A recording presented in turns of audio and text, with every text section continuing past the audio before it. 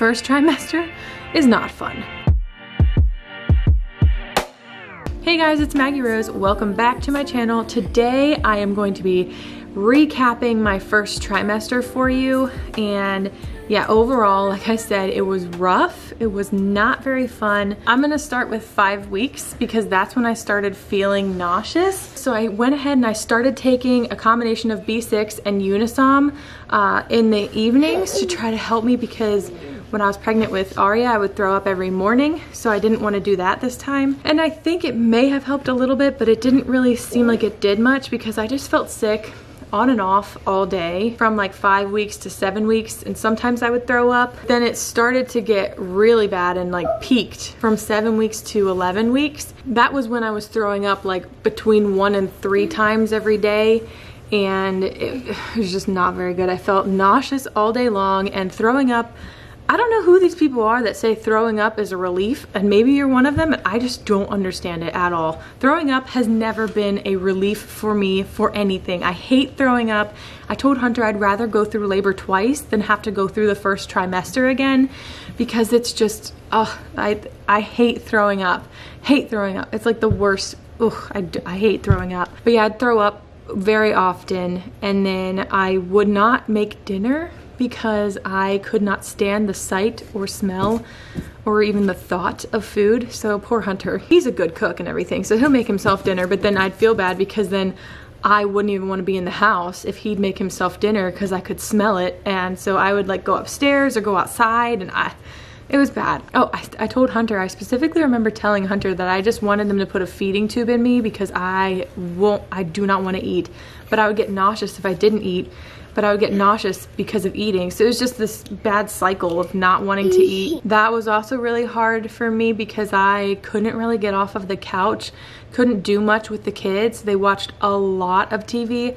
I couldn't really do much as far as going places with them. I was trying to read books with them, but again, they just watched a lot of TV because I was in like survival mode. I could barely clean the house. Like Hunter would have to do a lot, well, most of the cleaning for those couple of weeks because I just couldn't do it. I couldn't do it. It was really, really hard. I did try to go places with the kids, but it wasn't, if we went anywhere, it wasn't for very long because then I'd start to feel sick. And yeah, I didn't like 7 to 11 weeks for sure. From 11 weeks to 14 weeks, I started to feel a little bit better. I had a couple good days in between the throwing up days, and it started to transition into me feeling sick only in the evenings. I would get sick most evenings, but I still would feel better during the day. I started to be able to make dinner again, which was nice, especially for Hunter. We were both able to eat together again, and I wouldn't be disgusted at the food that he was making.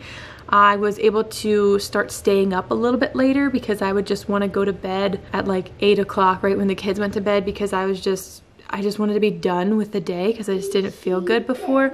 So at that point, at around like 12-ish weeks, I was able to stay up a little bit later at night. That was really nice. And then glorious 15 weeks came along. And I know that 15 weeks is technically not first trimester, but I wanted to include that in here because I wanted to show that like that was my point where I'm like, this is it. I'm me again. 15 weeks.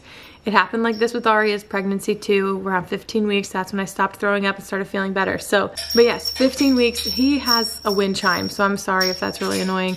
And I don't know where my good mic is. I'm gonna have to find that. But anyway, yes, I started feeling myself again. I feel like I have all my energy back. I need to start exercising again. But yeah, so now I just need to get myself eating a little bit better and exercising again because I'm feeling better now, so I can stop eating toaster strudels every morning. That was literally the only thing that I could eat from like 7 weeks to 14 weeks in the mornings that wouldn't make me feel nauseous was strawberry and cream cheese toaster strudels. Right now, it's like cereal and cookies for breakfast. I need to get better with eating food, but I know that it's gonna just go down the drain whenever Christmas cookies come around. Oh well. That is where I'm at right now. I'm full on nesting. Let this phase begin. I'm gonna try to do all the things in the second trimester because I don't know how much energy I'll have in the third trimester. But thank you guys for watching this first trimester recap update thing. And if you're also pregnant, let me know in the comments how far along you are and if your first trimester was good, bad, or just chill. All right, thank you guys for watching. I will catch you in the next one. Keep smiling, keep finding the joy. Thanks, bye. What? You hit Tatum. That's not nice. Yeah. Bye.